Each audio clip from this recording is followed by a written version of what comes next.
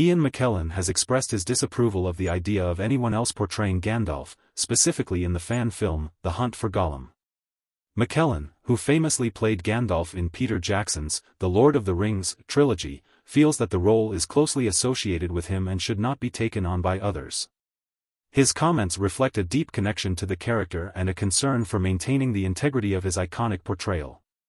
The discussion highlights ongoing debates about the legacy of beloved film roles and the challenge of recasting such iconic characters.